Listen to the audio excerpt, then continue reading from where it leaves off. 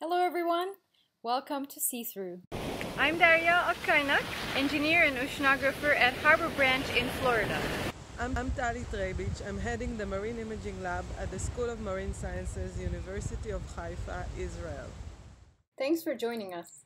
As a physics-based color reconstruction algorithm, Sea-thru was published in CVPR 2019. But the breakthrough that led to it was an image formation model derived specifically for the ocean. We showed that the previously used model was formulated for the atmosphere and could not work well if attenuation was wavelength dependent. What led to a revised model was our meticulous investigation of attenuation coefficients. These papers make up 3 of the 4 underwater computer vision papers in CVPR in the last 6 years. Let's start with some results. If you first heard about Sea-thru on the media, you might have thought it needs a color chart to work. It doesn't. Even if you had one color chart in the scene, it wouldn't be enough to do a proper color correction. I'll explain why later. It also doesn't need the scene to be forward-facing. That's because it doesn't use watercolor at infinity to estimate air light. It requires natural light and linear images, but makes no assumptions about the optical water type. It's an RGBD method, so it takes range as input, which can come from any source. Here we use structure from motion. Sea-thru also works for video, but the challenge there is to record with no in-camera enhancements and minimal compression.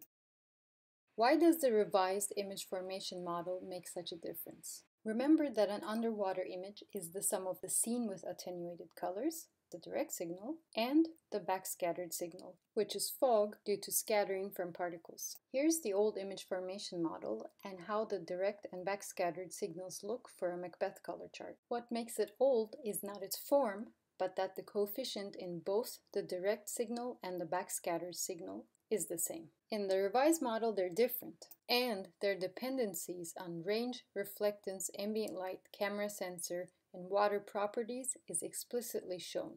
Let's look at a calibrated experiment where we have ground truth. Here's a color chart imaged from 8 meters to 30 centimeters. Using the gray patches, we calculate and subtract backscatter. Notice how the layer of fog is now gone. Using the color patches, we calculate attenuation. Now the light in all the images is standardized. These are the attenuation coefficients and the backscatter coefficient from this calibrated example. There's one attenuation coefficient for each color, and they all vary with range C. The backscatter coefficient is constant for the scene. It's the black line on the bottom, and it does not vary strongly with range. The old atmospheric image formation model assumed the attenuation and the backscatter coefficients to be the same and to be a constant for the entire scene. Remember how I said one color chart wouldn't help? Backscatter changes with distance and the attenuation coefficient changes with distance. Unless everything in the scene is at the same range, you would need a minimum of 2 color charts at 2 different distances. When we have more than one color chart in the scene, we can easily extract these coefficients and apply them to correct the colors in the image.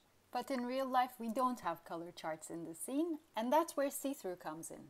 Sea-thru is the first method to use the revised underwater image formation model. It takes range as input. It estimates backscatter using the darkest pixels in the image, similar to dark channel prior, but not the same. First, it knows range, it doesn't have to compute it, and second, it takes pixels that are dark simultaneously in all 3 channels, rather than the darkest in any given channel. Then it computes an estimate of spatially varying illumination from which it calculates the attenuation coefficient. Finally, photo finishes. Please have a look at the papers for details. Thank you.